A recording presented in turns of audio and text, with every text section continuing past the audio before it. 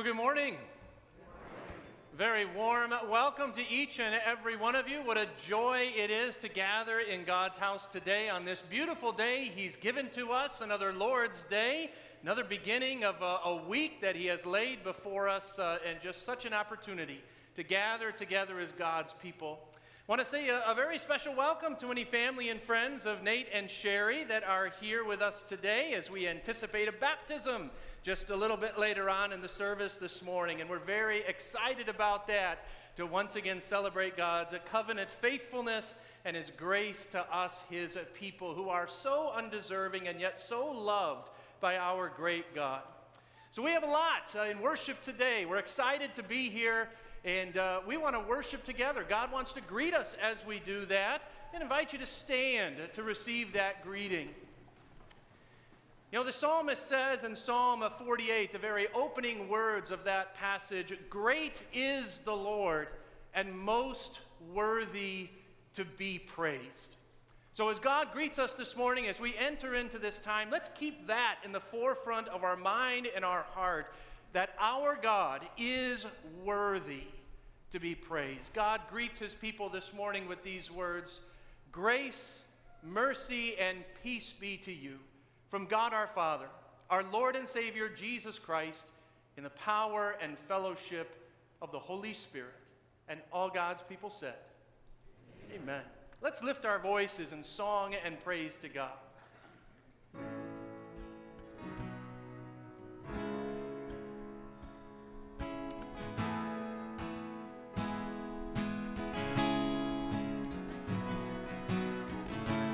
There is only one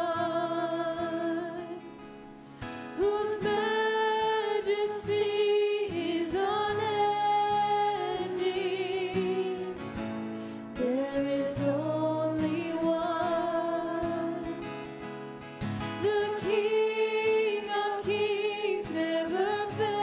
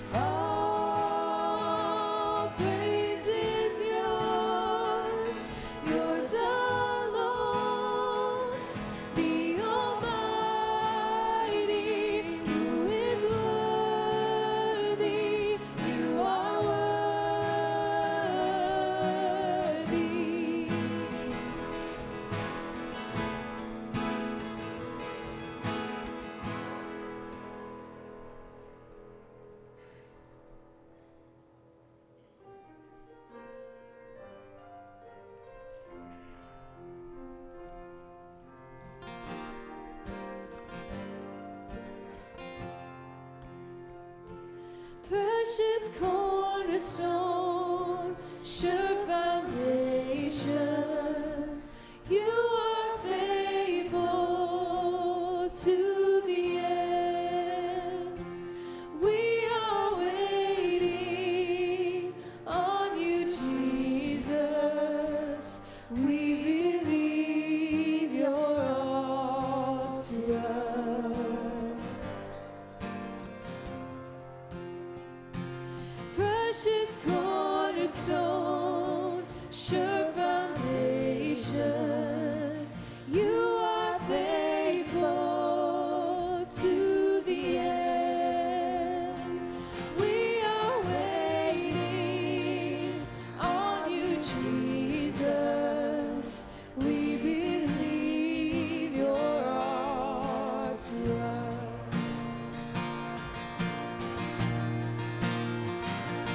Let the glory of your name be the passion of the church. Let the righteousness of God be a holy flame that burns. Let the saving love of Christ be the measure of our lives. We believe you're all to us.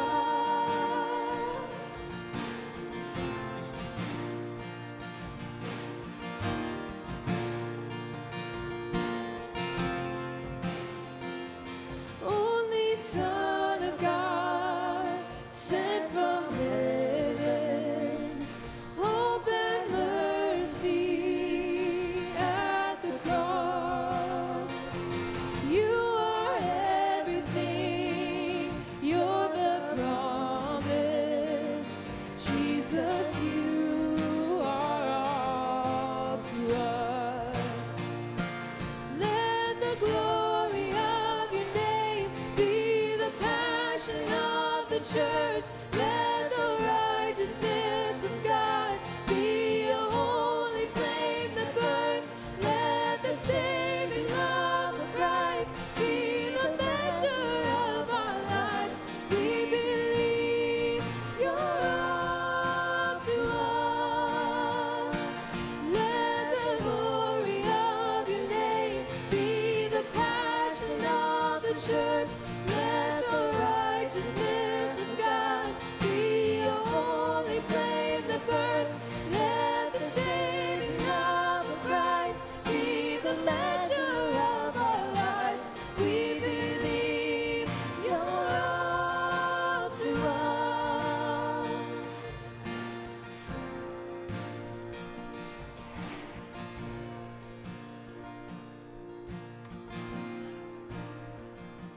When this passing world is over, we will see you face to face, and forever we will worship.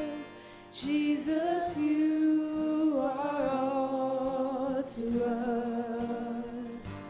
Jesus, you are all to us.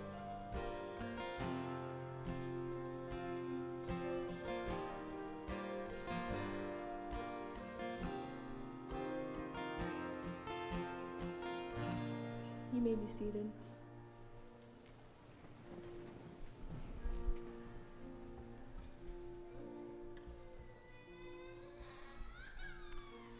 Would you pray with me?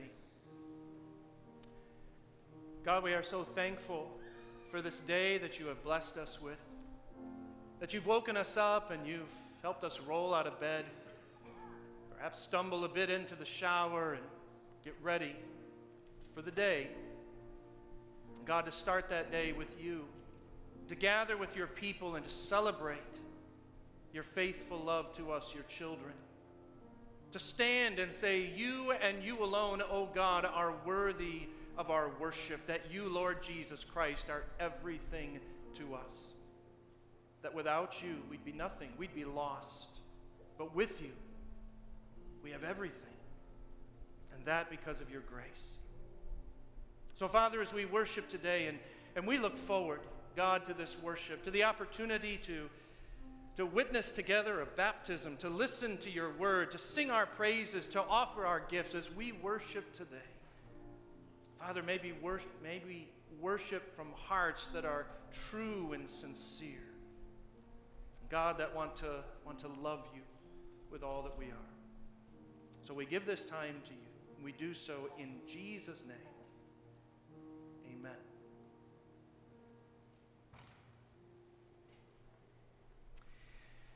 Well, this morning we do have the very special opportunity to celebrate another sacrament. Last Sunday, of course, we celebrated the sacrament of communion, and today we get to celebrate together the sacrament of baptism. Little Everett Anderson Wind, the newest addition for Nate and Sherry. As we begin thinking about baptism and what this is all about, I want to read just a few questions and answers from our Heidelberg Catechism, just to remind us, again, what this is all about. I want to begin with this question: what are sacraments? Sacraments are holy signs and seals for us to see. They were instituted by God so that by our use of them, He might make us understand more clearly the promise of the gospel, and might put His seal on that promise. And this is God's gospel promise, namely to forgive our sins and give us eternal life by grace alone, because of Christ's one sacrifice finished on the cross. The next question: are both the Word and the sacraments then intended to focus our faith on the sacrifice of Jesus on the cross as our only ground of salvation? Absolutely right. In the gospel, the Holy Spirit teaches us, and that through the holy sacraments, He assures us that our entire salvation rests on Christ's one sacrifice for us on the cross. Well, how does baptism remind you and assure you that Christ's one sacrifice on the cross is for you personally? In this way: Christ instituted this outward washing, and with it gave the promise that as surely as water washes away dirt from the body, so certainly His blood and His Spirit wash away my soul's impurity. In other words, all my sins. But what does it mean to be washed with Christ's blood and Spirit? Well, to be washed with Christ's blood means that God by grace has forgiven my sins because of Christ's blood poured out for me in His sacrifice on the cross. And to be washed with Christ's Spirit means that the Holy Spirit has renewed me and set me apart to be a member of Christ, so that more and more I become dead to sin and increasingly live a holy and blameless life. Now, does this outward washing with water itself wash away sins? No. Only Jesus Christ's blood and the Holy Spirit cleanse us from all sins. Well, why then does the Holy Spirit call baptism the washing of rebirth and the washing away of sins? God has good reason for these words. He wants to teach us that the blood and Spirit of Christ wash away our sins just as water washes away dirt from our bodies. But more important, He wants to assure us by this divine pledge and sign that the washing away of our sins spiritually is as real as physical washing with water. And finally, should infants too be baptized? Yes, infants as well as adults are in God's covenant and are His people. They, no less than adults, are promised the forgiveness of sin through Christ's blood and the Holy Spirit who produces faith. Therefore, by baptism, the mark of the covenant, infants should be received into the Christian church and should be distinguished from the children of unbelievers. This was done in the Old Testament by circumcision, which was replaced in the New Testament by baptism.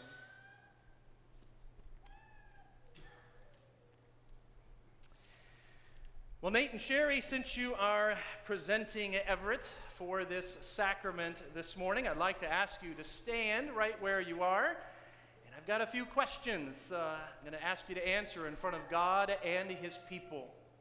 First of all, do you confess Jesus Christ as your Lord and Savior, accept the promises of God, and affirm the truth of the Christian faith, which is proclaimed in the Bible and confessed in this Church of Christ? Second, do you believe that Everett, though sinful by nature, is received by God in Christ as a member of his covenant, and therefore ought to be baptized? And finally, third, do you promise, in reliance on the Holy Spirit and with the help of the Christian community, to do all in your power to instruct Everett in the Christian faith and to lead him by your example to be a disciple of Christ? Nate and Sherry, how do you answer? I'd like to invite all of you to stand alongside of Nate and Sherry, and I have a question for all of us. And following this question, the affirmative answer is, we do, God helping us. Here's the question. Do you, the people of the Lord, promise to receive Everett in love, to pray for him, to help instruct him in the faith, and encourage and sustain him in the fellowship of believers? Congregation, how do we respond? We do, God helping us. Thank you. Congregation, you may be seated, and you guys can come on up. And along with, I believe, someone you recognize as an elder. All right, come on over here. And Mitch is going to be our elder here today. All right. Can everybody see? All right, you can see. Good, good. Well, our Lord said, "Let the little children come to me, and don't hinder them. For the kingdom of heaven belongs to such as these."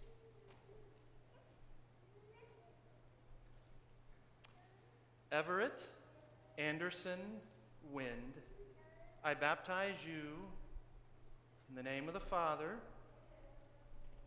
and of the Son and of the Holy Spirit. Amen. Well, Nate and Sherry, we're just absolutely thrilled for what we are witnessing here today, as God has blessed you with another child, as he's growing your family. And I know certainly your family is excited about that, there's no doubt. But you know, your church family is excited about that too. And just to see God's grace and his faithfulness continuing to work in your lives, certainly in the life of this little one, and in this little one too, but in your life together as a family, it's just so exciting to see. And to look ahead and to see, I wonder what God has planned. You know, I wonder what he has planned for each of these two little ones, but for you together as a family. And just to submit ourselves to that plan and say, God, lead us and guide us along that way, and prayerfully follow him.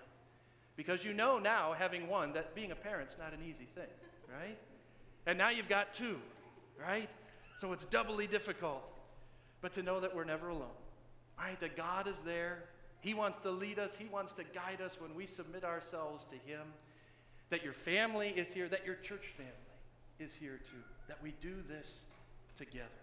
And what a joy that is. And what a witness it is to the community around us as well. That's what it's all about, to bring God the glory. So we congratulate you. We're excited for you. I've got a gift for you as well here. Beginner's Bible. All right, I wrote a little verse inside. Now this is eternal life, that they may know you, the only true God, and Jesus Christ, whom you've sent. That's from John 17, verse 3. The words of Jesus himself reminding us, what is the center of life all about? It's about knowing him. And that, through that, receiving the forgiveness of our sins and that sure and certain hope of eternal life. So I want to give that to you as you share those stories of Jesus and God's love in the lives of these two little ones. And I know we want to bless you. And there's a special song that's going to be sung just about that in just a moment, called The Blessing. But we want to pray for you. Let's pray together. Father in heaven, we are so thankful for the many ways that you bless us. As a community of faith, to be sure, but individually as well, and as you've given this new blessing to Nate and Sherry, Father, we are just filled with joy for them. We pray that you'll be with them, that you continue to lead them and guide them along the way of parenthood. It's not always an easy journey, but Father, we know that with you and with our family and our church family, we're never alone, and we thank you for that. So, Father, give Nate and Sherry the willingness to always look to you and to submit themselves to you and to follow you and to want to serve you with all that they are and to instill these values into these little ones too. And Father, that for your name's honor and glory and to honor the name of Jesus, our Savior. In his precious name we pray. Amen. Mitch has got a certificate for you as well. We don't want to forget that. Well, it is a wonderful opportunity for us this morning to be able to celebrate another sacrament. Last Sunday morning, if you were with us, we had the opportunity to celebrate the sacrament of communion, and this morning celebrating the sacrament of baptism. And that, of course, for little, or not so little, I would say, Abram Martin Petrulia, the latest addition for Nick and Whitney, and we're thrilled about that. Well, Nick and Whitney, since you are presenting Abram for this sacrament of baptism today, I'd like to invite you to stand right there and in front of God and his people to answer the following 3 questions. And it's okay if you've got your hands full, Nick. First of all, do you confess that Jesus Christ is your Lord and Savior, accept the promises of God, and affirm the truth of the Christian faith, which is proclaimed in the Bible and confessed in this Church of Christ? Second, do you believe that Abram, though sinful by nature, is received by God as a member of his covenant and therefore ought to be baptized? And finally, third, do you promise in reliance on the Holy Spirit and with the help of the Christian community to do all in your power to instruct Abram in the Christian faith and to lead him by your example to be a disciple of Christ? Nick and Whitney, how do you respond? Friends, I invite you to stand alongside of Nick and Whitney, and I have a question for us as the congregation, the body of Christ here at Graafschap. And following this question, the affirmative answer is, we do, God helping us. Here's the question. Do you, the people of the Lord, promise to receive Abram in love, to pray for him, help instruct him in the faith, and encourage and sustain him in the fellowship of believers? Congregation, how do we respond? We do, God helping us. Thank you. Congregation, you may be seated. And Nick and Whitney, you can come on up with Garrett, of course. And Cal is your household elder, I believe. And so he's going to be up here with us as well. Are we sleeping? We're sleeping. All right, we'll see if we stay sleeping. All right. Well, friends, our Lord said, let the little children come to me. Don't hinder them. Don't keep them back. For the kingdom of God belongs to such as these. Abram, Martin, Petrulia, I baptize you in the name of the Father and of the Son and of the Holy Spirit. Amen. Didn't quite stay sleeping, did we? No. Hey, we are so excited for the two of you, just to see how God has blessed you, just to see how he's growing your family as well. It is so exciting. I know it's exciting for your family, for sure, but you know, it's also exciting for us as a church family. And just to see in the ways that God is touching your lives as he's blessing you, as he's building this family. And then just to wonder, as I'm sure your family does, but as a church family as well, to wonder, what's God going to do? Right? How is he going to lead you guys as a family? How is he going to work in the lives of these two children that he's blessed you with? And that's exciting. Right? In a way, it's exciting not to know exactly what the future holds, but to know at the same time who holds that future. And that, of course, is God himself and our Lord Jesus Christ. And to know that he walks with you every single step of the way, that you're never alone. Now, sometimes as parents, you're going to maybe feel like that, but his promise is secure. He's always there. And your family's there. Your church family also has stood up beside you and said, we promise we're going to walk this road with you. It's a big reason why Cal's up here too, as your elder. That's a reason why we want to support you.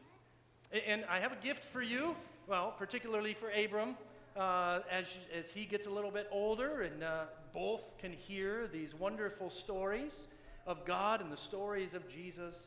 And I wrote a verse in here from John 17, verse 3. And this is Jesus speaking. He says, "Now this is eternal life, that they may know you, the only true God, and Jesus Christ, whom you have sent." That's really what it comes down to. I know as parents, that is our number one desire for our children, that they come to know and to love and to live for the Lord through Jesus. So in just a moment, we're going to hear a song that kind of talks about that, and a blessing song, right? Just to bless Abram, to bless you as a family. But right before we hear that song, we're going to pray. Cal also has a certificate for you. I certainly don't want to forget that. But we want to pray. We want to pray for you, and then that song as a blessing. Let's pray together. Father in heaven, we thank you so much for what we have been able to witness here today, this remarkable picture of your grace. We are so thankful. And Father, we pray for Nick and Whitney and their journey as parents with these two children you've given to them. Give them wisdom, God. Give them the humility to seek you and to follow you and to know that you are always there. We're so thankful for our family and for our church family too. Father, we know we never do this alone. And mostly we know that you are always here. And we are so very thankful for that. We pray a blessing into the Petrulia's life and into their family and to the blessing of these children you've given to them. Lord, watch over them, care for them. Father, lead them and guide them along your way.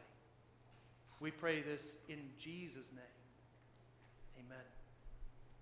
Congratulations to you. I think we're all going to have a seat, and then Maddie is going to sing for us the blessing.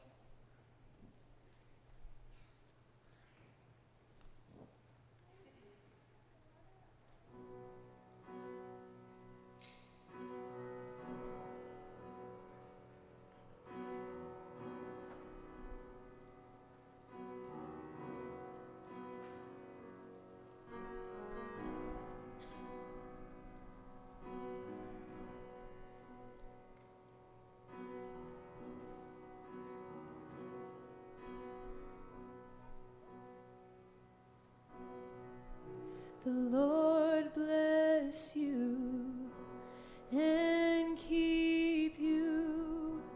Make his face shine upon you and be gracious to you.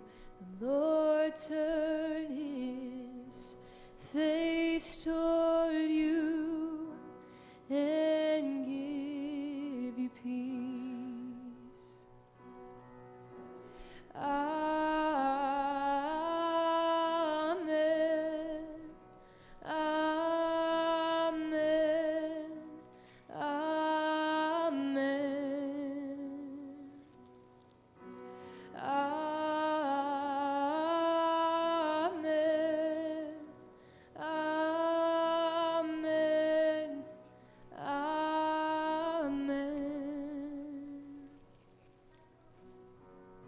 The Lord bless you and keep you. Make his face shine upon you and be gracious to you. The Lord turn his face toward you and give you peace.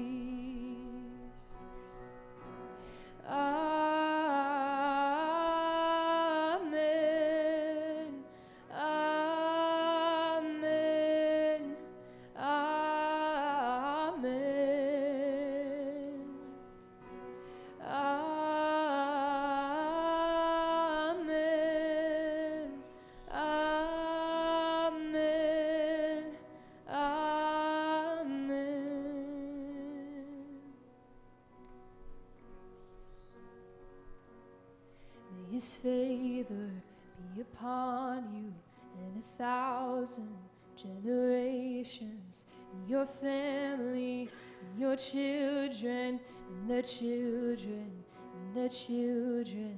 May his favor be upon you and 1,000 generations, and your family, and your children, and the children, and the children. May His presence go before you, and behind you, and beside you, all around you, and within you. He is with you, He is with you in the morning, in the evening, in your coming, and your going, in your weeping and rejoicing. He is for you, He is for you, He is for you, He is for you, He is for you, He is for you, He is for you, He is for you.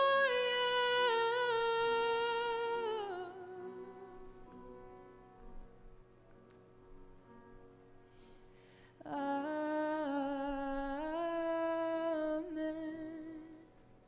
Amen. Amen.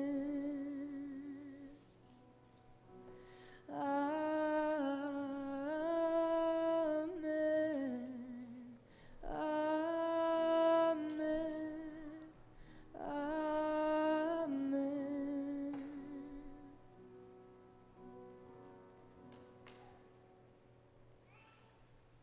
And all God's people said, Amen. Thank you, Maddie.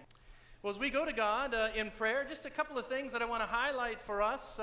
Last week at the later morning service, I announced that Kim Gates was in the hospital and she had to have a heart cath, and that happened, but everything was fine. In fact, there's no problem with the heart at all, so she's very grateful for that. Just a medication issue that they're working out.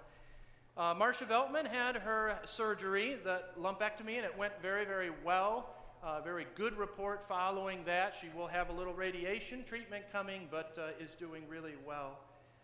Jen Veal has another neck surgery on Tuesday of this week. Not quite as extensive as the earlier one some months ago, but still be a little rehab and recovery for her, so pray for her too. And then also Marion Skolton's daughter, of course Marcia's daughter, but Linda Weemhoff, who's been struggling with cancer for some time now. The doctors have noted that that cancer has spread, and part of that has gone to her spine. That's giving her a lot of discomfort, and so she is going to have a procedure tomorrow to relieve, we trust, some of the pain that she's been experiencing. So pray for Linda and the doctors too, as they kind of determine what the next steps may or may not be able to be with the cancer she's battling. So let's go to God in prayer together. Most merciful God and Heavenly Father, Lord, it is so good to be able to come before you in worship and in prayer. And Father, to sing our songs of praise to you and to celebrate your covenant faithfulness in this sacrament of baptism, to see how you continue to be so very, very good to your people. Father, to remind ourselves again that you and you alone are worthy of our worship. We're so thankful, Father, for the freedom to be here, for the opportunity to be here, even in the midst of everything that's going on around us. And certainly we continue to pray for that with respect to COVID-19 and all the many concerns that this raises, not just for life in the church, but for life in general. Father, we pray for that, not only in our own nation, of course, but throughout the world at large. That very soon this would be able to come to an end, that a vaccine would be found.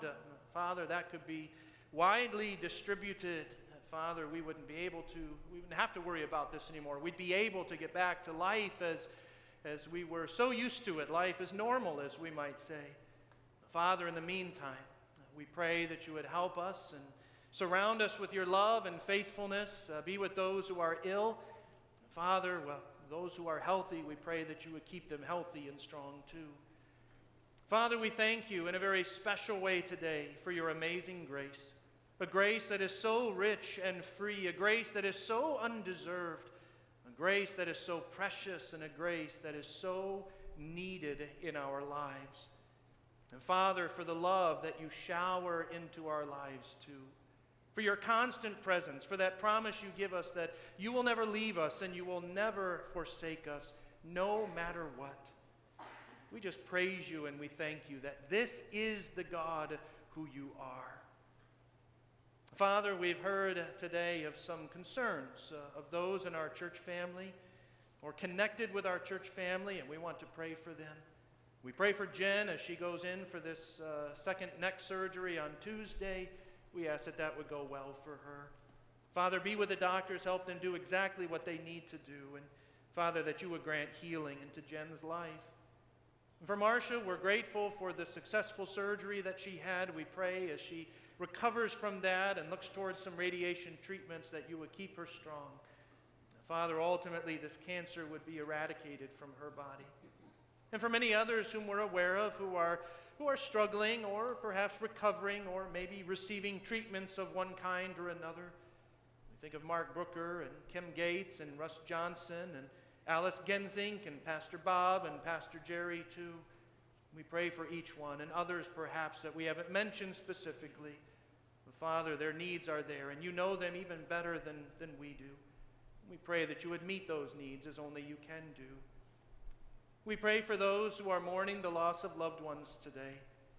We think most recently of a former member, Ruth Bauman, who's died, and those who are mourning her loss, Mary for one, but others. We pray, Lord, that you would give comfort and peace. We pray for a variety of family members and friends who have special needs going on. Certainly we think of Linda, the cancer that she's battling, and the procedure tomorrow. We pray that it goes well. For Mark Strabbing, too, and the cancer he's battling, and also Tabitha Walters and her cancer.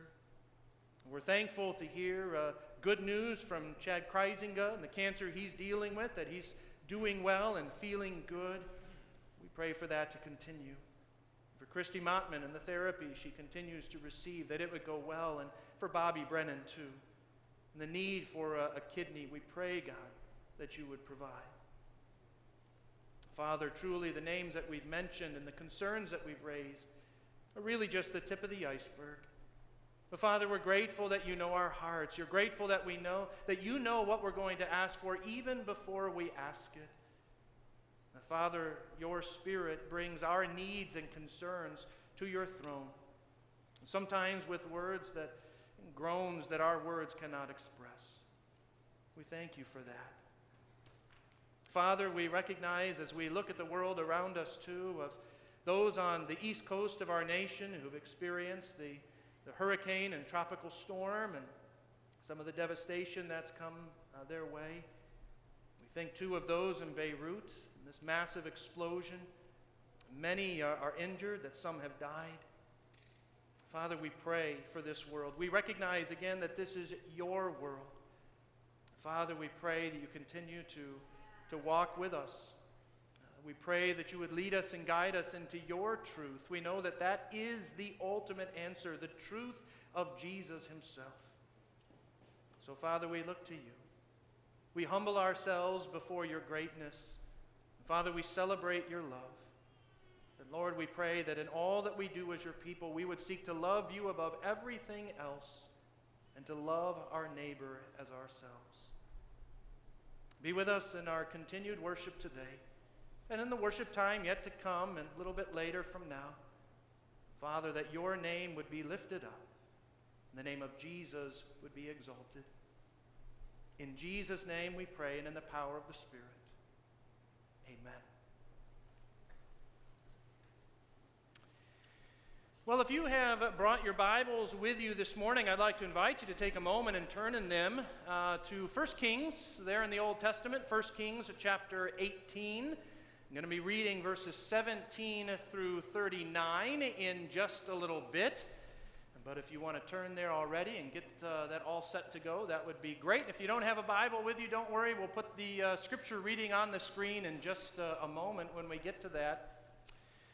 Well, congregation, once again, today, as we've been doing for the past number of weeks, we want to focus our attention on another familiar Old Testament character, and really come to understand another key quality of the Christian life. In other words, a quality that God wants to see cultivated in our hearts and lives as those who belong to Him. Now, I would suggest that the character that we want to take a look at today is going to be a familiar name to most of us, but at the same time, he's probably not someone we know a whole lot about. And I'm talking here about Elijah. Now, we may know, and I think we probably do know, most of us, that Elijah was one of God's prophets. And we might even remember a couple of stories from his life, perhaps stories that revolve primarily around someone whom we know as the widow of Zarephath. You might remember that name, you might not, but you remember, I'm sure, that story of those jars of flour and oil that just miraculously never dried up. That was the widow of Zarephath, right? And also, this widow had a son who died, and Elijah, by God's power, raised him back to life. So maybe those are stories that we're familiar with when it comes to Elijah. And those are fascinating stories to be sure, in and of themselves. And not to mention, of course, we remember that Elijah was the one who didn't die, but in fact he was taken up into heaven by way of what? A fiery chariot, right? We remember that. But the story that I want us to really think about today is this account of Elijah confronting Ahab and the prophets of Baal. Now, I want to back up for just a moment, kind of set the stage for us. Elijah lived right around the middle of the 9th century BC. He lived smack dab during the reign of King Ahab, who ruled over the northern kingdom of Israel from 874 to 853 BC. Now, you might remember, if you were here last week, you remember we talked about David. And I mentioned that David was the second king of the united kingdom of Israel, all 12 tribes together. Well, it just so happened that after the reign of Solomon, David's son, that united kingdom divided into two. And so now, when we catch up here in Elijah's time, we've got the northern kingdom of Israel with its 10 tribes, and the southern kingdom of Judah with its 2 tribes. Well, Ahab was the 4th king of the northern kingdom.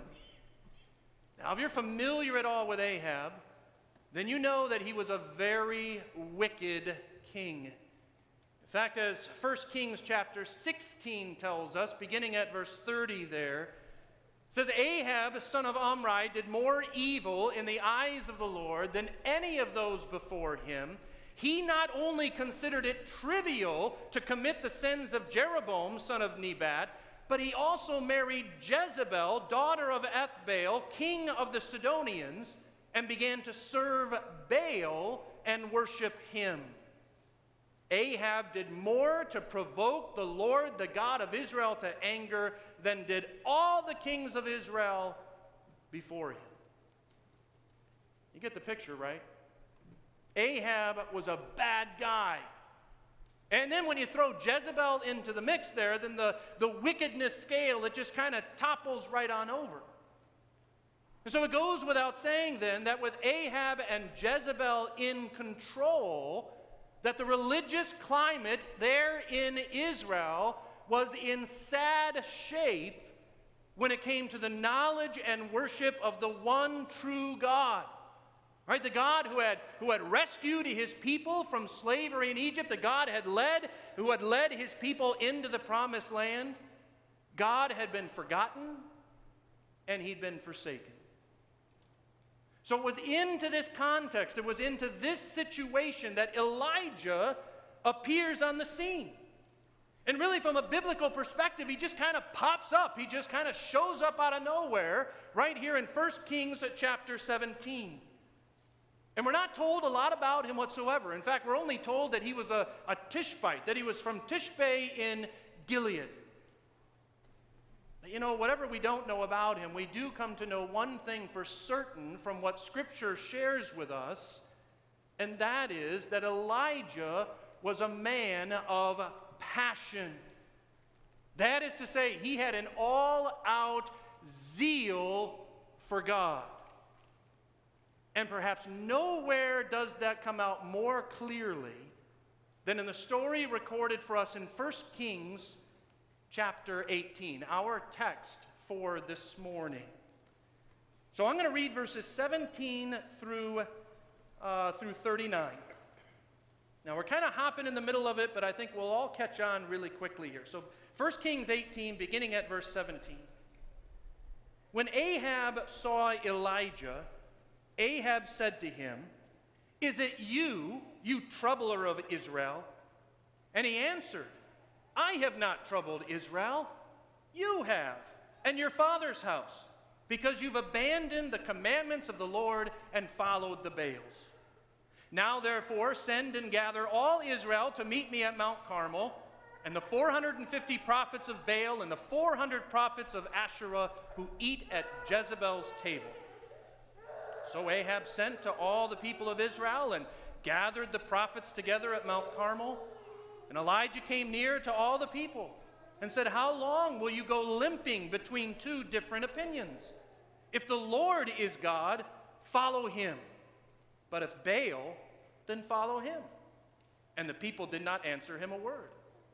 Then Elijah said to the people, "I, even I only, am left a prophet of the Lord, but Baal's prophets are 450 men. Let 2 bowls be given to us, and let them choose 1 bowl for themselves, and cut it in pieces and lay it on the wood, but put no fire to it. And I'll prepare the other bowl and lay it on the wood and put no fire to it. And you call upon the name of your God, and I will call upon the name of the Lord. And the God who answers by fire, he is God." All the people answered, "It's well spoken." Then Elijah said to the prophets of Baal, "Choose for yourselves 1 bowl and prepare it first, for you are many, and call upon the name of your God, but put no fire to it." And they took the bowl that was given them, and they prepared it, and called upon the name of Baal from morning until noon, saying, "O Baal, answer us." But there was no voice, and no one answered. And they limped around the altar that they had made, and at noon Elijah mocked them, saying, "Cry aloud, for he is a god. Either he is musing, or perhaps relieving himself, or he's on a journey. Maybe he's asleep and must be awakened." And they cried aloud and cut themselves after their custom with swords and lances until the blood gushed out upon them. And as midday passed, they raved on until the time of the offering of the oblation, but there was no voice. No one answered, no one paid attention. Then Elijah said to all the people, "Come near to me." And all the people came near to him. And he repaired the altar of the Lord that had been thrown down. Elijah took 12 stones according to the number of the tribes of the sons of Jacob, to whom the word of the Lord came, saying, "Israel shall be your name." And with the stones he built an altar in the name of the Lord. And he made a trench about the altar as great as would contain 2 seahs of seed. And he put the wood in order and cut the bull in pieces and laid it on the wood. And he said, "Fill 4 jars with water and pour it on the burnt offering and on the wood." And he said, "Do it a second time." And they did it a second time. He said, "Do it a third time." And they did it a third time. And the water ran around the altar and filled the trench also with water. And at the time of the offering of the oblation, Elijah the prophet came near and said, "O Lord God of Abraham, Isaac, and Israel, let it be known this day that you are God in Israel, and that I am your servant, and that I have done all these things at your word. Answer me, O Lord, answer me, that this people may know that you, O Lord, are God, and that you have turned their hearts back."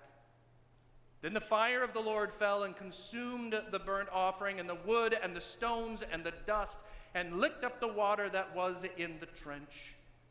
And when all the people saw it, they fell on their faces and said, "The Lord, he is God. The Lord, he is God." As far as we're going to read in God's word this morning, and may he bless his word to us today. Elijah was a passionate person. I don't think there's really a better word to describe him. And when we're using that word passion, we mean very particularly that he had an incredible zeal for God. In other words, more than anything else, Elijah wanted the one true God to be known and worshiped as he deserved. And most certainly, this is another key characteristic of our Christian lives. You know, the question here to ask is, what does it take then? What does it take to have a passion like Elijah's? Maybe we think we can. Maybe we think that this is just something that's stuck in the Old Testament. It's only for Elijah. But I'm here to tell you it's not. So what does it take to have a passion like Elijah's? Well, from this remarkable story, I think we can distill three distinct things. Three things that you and I need to do in order to cultivate, to give room for this passion to grow in our lives today. So first of all, Elijah reveals to us in this story that genuinely passionate people speak the truth. They speak the truth. In other words, when it comes to the spiritual truth, and when I say truth throughout this message, as I refer to Elijah's passion and what it takes to be a passionate people, that's truth with a capital T. We're talking about biblical truth here. We're talking about Christian truth. So when it comes to this spiritual truth, genuinely passionate people honestly say the things that sometimes people really don't want to hear. That's exactly what Elijah does right off the bat in our text with Ahab, doesn't he? Right? So here comes Elijah, and Ahab sees him, and the very first thing that Ahab says to him, "Is that you, you troubler of Israel?" Now, let me give you a little bit of background to that. 3.5 years earlier, God had told Elijah to go to Ahab and tell him that God was going to shut up the sky. There was going to be no rain for a number of years. Now, obviously, God was doing this because it was a punishment to Ahab for his wickedness and for leading Israel into all kinds of spiritual confusion. But Ahab refused to see it that way. He refused to see that it was his fault. Instead, he wanted to place the blame squarely on Elijah's shoulders. That's why he says, "Is this you, you troubler of Israel?" Well, Elijah isn't about to let Ahab get away with that, and not merely for personal reasons, but even more so for the sake of the truth. And so as we read in verse 18, Elijah tells him straight out, "It's not me, it's you," he says. "It's not my wickedness, it's nothing I've done that's brought all this trouble on Israel. It's your unfaithfulness, it's your wickedness that has brought this trouble to Israel." And as we can imagine, this is not something that Ahab really wanted to hear. But Elijah knew that he needed to hear it. And so he told Ahab honestly, perhaps a little brashly, we might say, but honestly nonetheless. And being a genuinely passionate person begins with speaking the truth, the spiritual truth, with respect to God. Right? Even, or perhaps especially when people really don't want to hear it. And you know, that means very directly to you and I that when it comes to opportunities that God gives us, those doors, those windows of opportunities that He opens for us to share the gospel, that we need to share the gospel honestly. We need to tell people that, you know what, just like me, you're a sinner. And you need salvation. And furthermore, we have to tell them the only way of salvation is Jesus. He is the only name given to us under heaven by which we must be saved. It's only Jesus. You need to place your faith and your trust in Him. Believe in Him as your Savior and your Lord. Then and only then will your sins be forgiven. Then and only then will you be guaranteed to spend eternity with God. And you know what?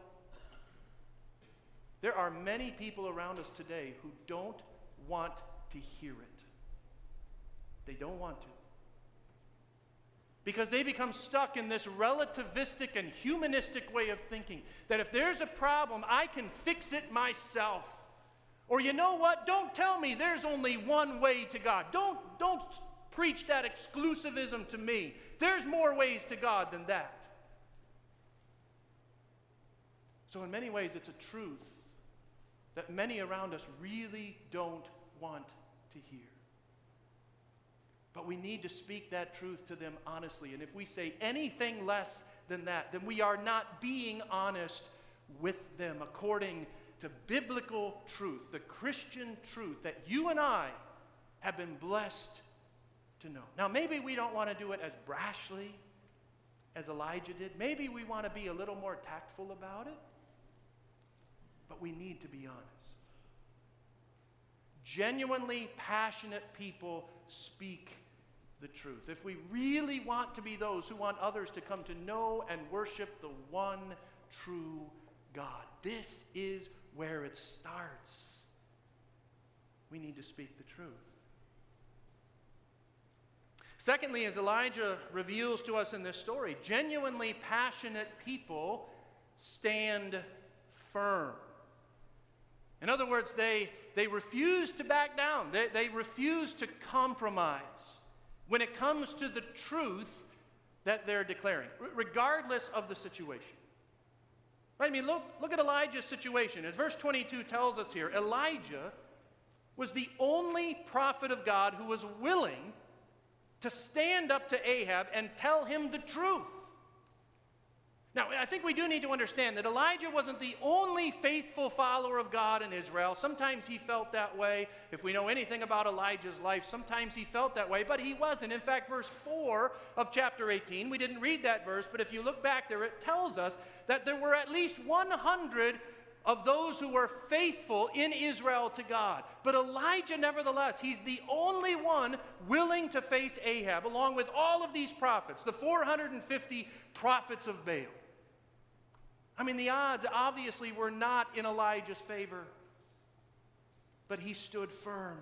In fact, there could have been 450,000 prophets of Baal, and it wouldn't have mattered to Elijah. He still would have stood firm. Nothing was going to make him compromise the truth that he was declaring.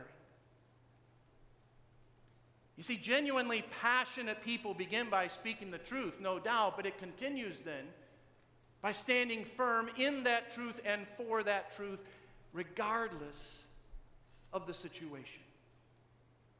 And that means that if we're really going to be people of passion, people who really do have that burning desire for others to come to know and to worship the one true God, then we need to be ready to stand our ground. We need to be ready to never compromise the truth that we're declaring, regardless of perhaps being made fun of, regardless perhaps of being ridiculed, regardless perhaps of being called a goody two-shoes at school, right? Regardless of any criticism, regardless of any harassment, regardless even of any persecution that we may encounter. Truly passionate people don't back down from that truth. They stand firm. They never compromise the truth, regardless of the situation. Then finally, as Elijah reveals to us in this story, genuinely passionate people seek the Lord. Right? So let's get the whole situation in our mind. Here's Elijah. He has spoken the truth. He has stood firm for that truth. And now he finds himself in the middle of a contest, right? And the rules to this are pretty simple, right? Each group, whether it's Elijah or whether it's these 450 prophets of Baal, they each build their altar. They put this cut-up bull on top, cow or bull on top, and then, without any direct human intervention, that offering needs to be all burned up, right? So Elijah says, you guys go first. So the prophets of Baal have at it, right? They build their altar, put that cut-up animal on top. They dance around, they sing, they're ecstatic. They do all of these things. Now, Elijah needles them even just a little bit, so they even start taking out the swords and the spears, and they slash themselves and all of these things, but there's nothing. Not even a whisper from this so-called God Baal. So now it's Elijah's turn. And Elijah knows exactly what he has to do, and it has nothing to do with ecstatic dancing. It has nothing to do with sharp knives. So after he has this altar just doused with all of these jars of water, what does Elijah do? Elijah prays. He calls on the name of the Lord. Friends, this is such a key element when it comes to being the genuinely passionate people that God wants us to be. Right? That we need to understand that speaking the truth and standing firm for the truth isn't ultimately enough for people to come to acknowledge the truth. That finally, God has to act. You see, Elijah understood that. And that's exactly why he prayed. He knew that God needed to act. And did he ever? Can you imagine? Sending down fire from heaven, consuming not just that sacrifice, but the whole altar, all the water, everything, till there was nothing left. Boy, did God act. So too for us today. To be genuinely passionate people, we also need to seek God in prayer, and we need to ask him to do what only he can do. I send the fire of his Spirit in order to open hearts and to transform lives. Only God can do that.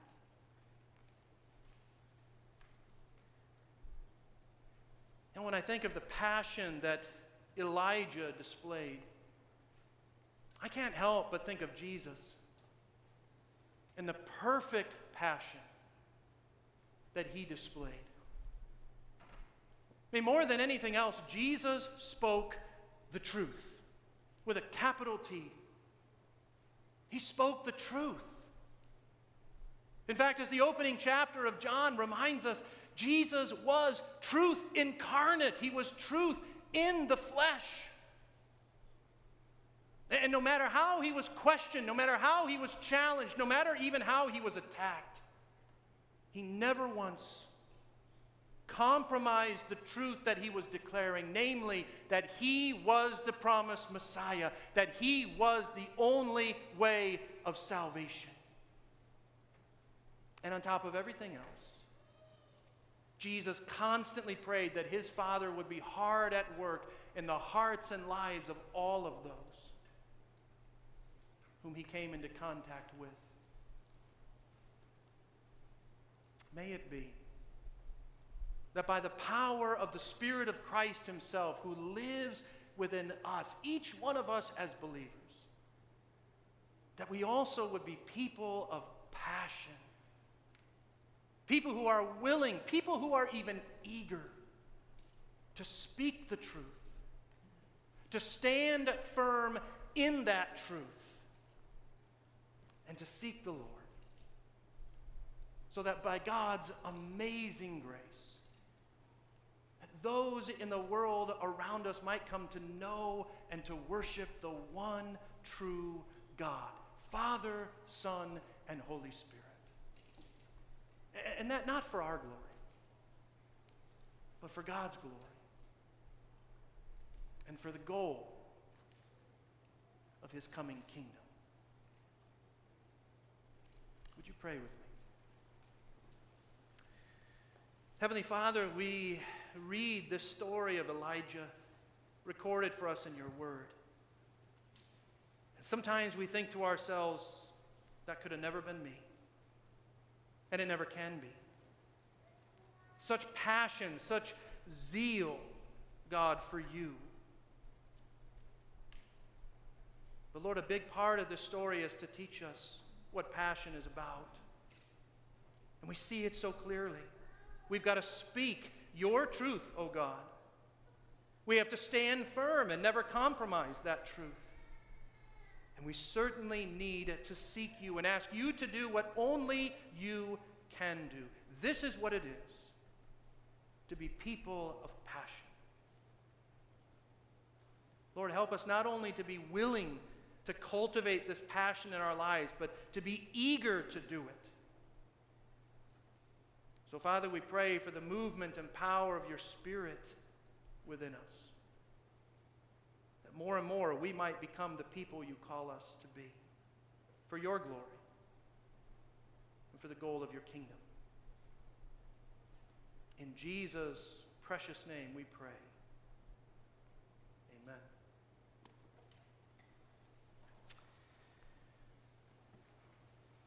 I'd like to invite you to stand. We're going to sing a couple of verses of this song, To God Be the Glory. Again, let's stand as we sing.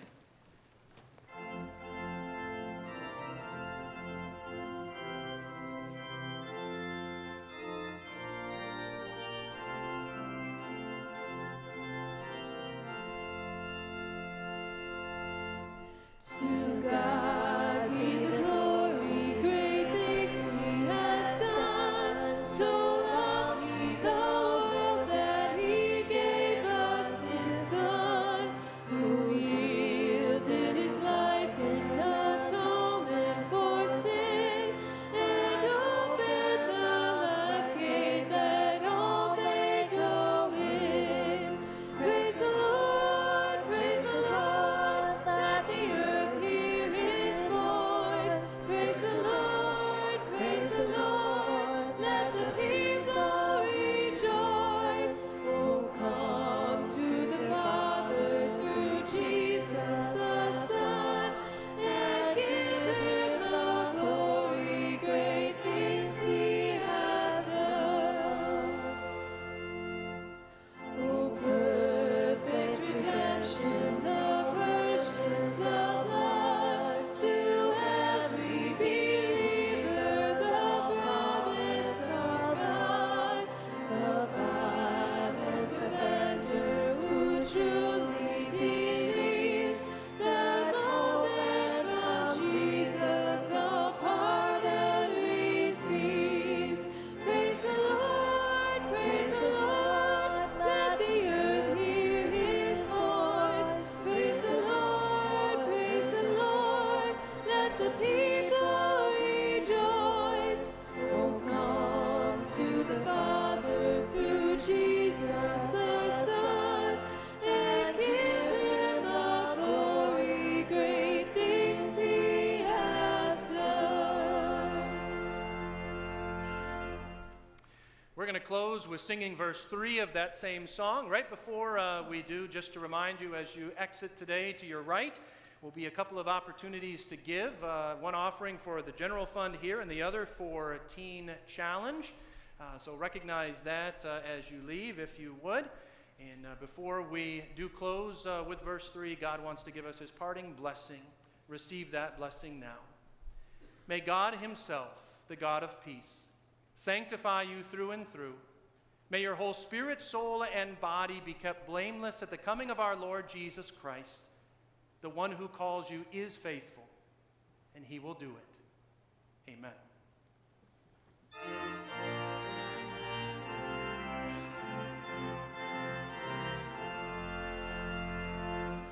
Great things he has taught us, great things he has done, and great our rejoicing through Jesus the Son. But purer and higher and greater will be our wonder, our transport when Jesus we see. Praise the Lord, let the earth hear his voice. Praise the Lord, let the people rejoice. Oh, come to the Father.